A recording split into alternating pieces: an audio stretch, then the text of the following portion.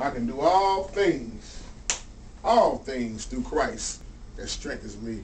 And big shout out to my girl Carla on doing this video on presenting our body a living sacrifice, holy and acceptable. And I actually done a video on this a while back, but you want me to come back and do this video and tie it in with, you know, like you was talking about the way Bishop Eddie Long dressed, and should you be in front of the congregation like that? And you know, I can't break it down no simpler way than to go to Romans 12:1, like I said in the other video a long time ago. Romans 12:1 says we're supposed to present our body a living sacrifice to be holy and acceptable. And we all know what it means to be holy and acceptable. And you had a good question. You was asking me about myself, and you know, do I have piercings and tattoos? No. God know that, and I'm not saying that by bragging, but I do not have piercings in my ears nor tattoos. There was upon a time when I was young, I had my ears pierced, but you know, as I got older, like the Bible say, when I done things as a child when I was a child. But now I'm older, I put away a lot of, you know, foolish things, and not knocking nobody that do it. But once I started becoming a minister of music, I had to put away a lot of stuff. I had to present my body holy and acceptable, and I had to live a different kind of way. Because you can't keep doing the same things that you used to do when you become born again. So you said on Bishop Eddie Long, and I totally agree with you. I'm not here to talk bad about Bishop Eddie Long. I pray for New Birth, and God lift New Birth and Eddie Long up, you know, while I speak as the sound of my voice. Because when you are in front of that many people, especially when you're on TV, I know you was talking about the, you know, the pictures that he sent out in the phone and everything. And yeah, and I will stand bold and say this because, you know, Bishop Eddie Long, he has a nice body. Just like a lot of people lust behind a lot of people's body.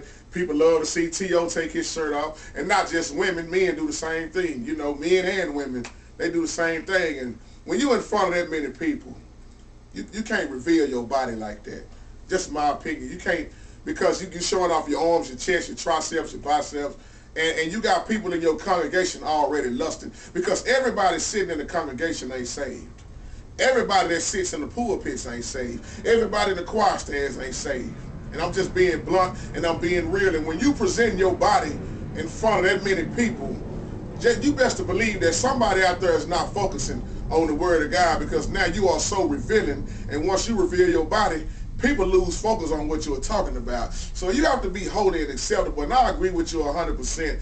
You shouldn't be in front of the church like that, you know. And that ain't just for Bishop Eddie Long. It's a lot of people do that. I see musicians all the time, you know, wearing tight, you know, shirts to church, and people in the choir stand can't even focus because they'll focus on what somebody is wearing and they are lusting in their mind. And I'm just keeping it real. The Bible say, present your body a living sacrifice, holy and acceptable. And that's why I say I tie that in, because even when you look at Romans, I believe 12:3, it says, don't think highly of yourself than you ought to, because some of these things people are doing is going to their head. And now they thinking they all that, you know, they look good, they speaking good, and before you know it, they thinking higher of themselves than they should. And Romans teaches that too. You know, Paul teaches us how to be on a lot of things. And that's just my opinion, just like me representing myself as a minister of music. You might see me on my day off with, you know, my little jersey on and my cap, you know, or whatever. But when I come to church, oh no.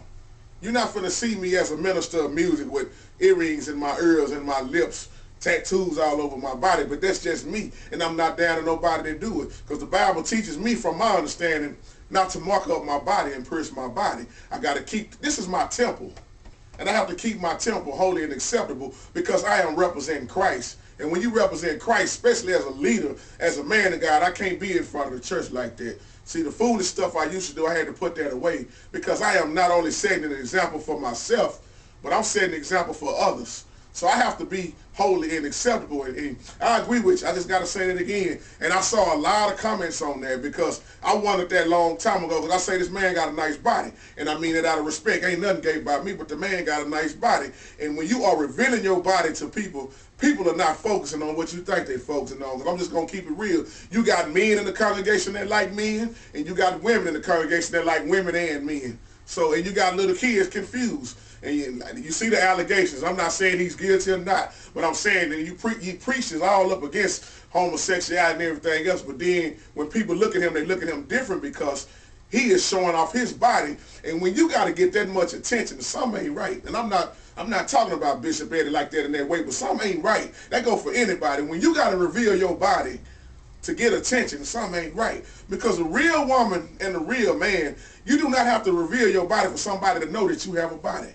Because it's not what's on the outside anyway, it's what's on the inside. You can be fine, you can have a Coke bottle shaped body or whatever, but you can have no brains in your head, and you can just be stuck on yourself and conceited, like a lot of people are. Like I say about Black Planet, and even on some of these MySpaces and Facebook pages, some people just on there just to take pictures of their body and show off their body, and ain't nothing godly about it.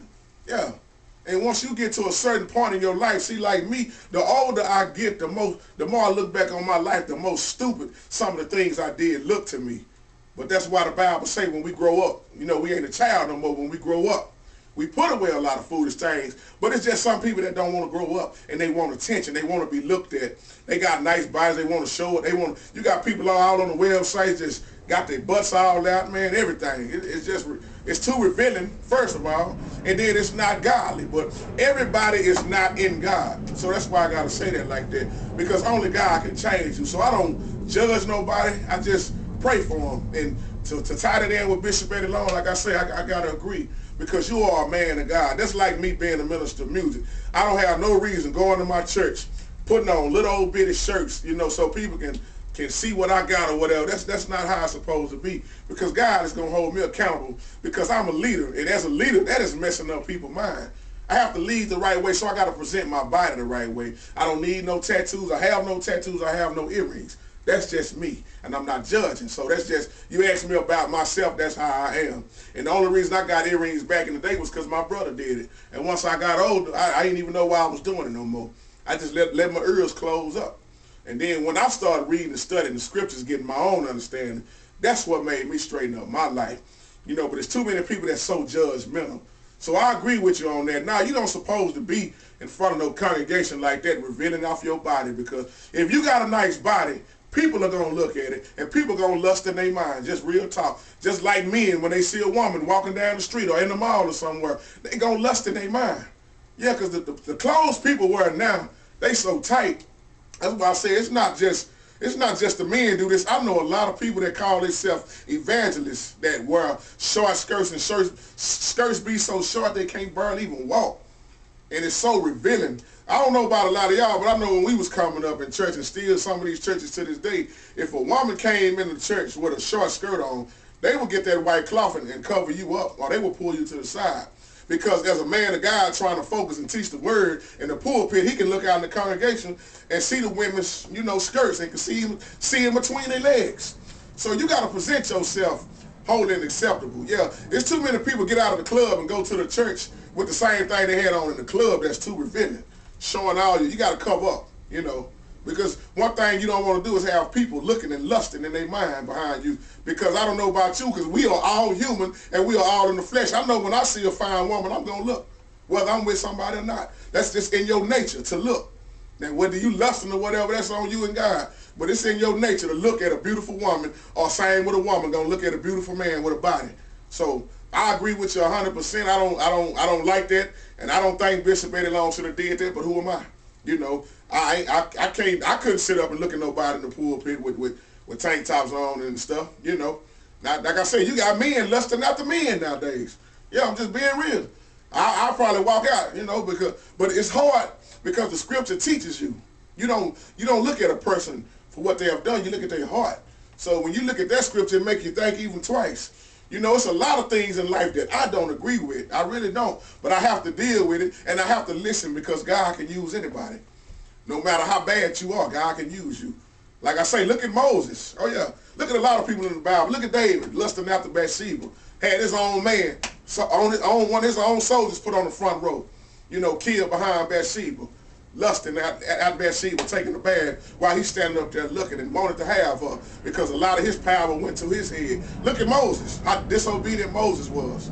So when I talk about like Bishop Eddie Long, I always, anybody, not just Bishop Eddie Long, I have to think about people in the Bible. Yeah, Moses murdered a man.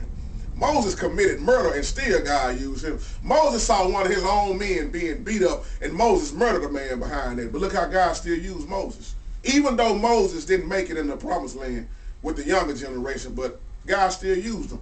He died at 120 years old. And some say that God buried Moses himself because nobody really found Moses' body.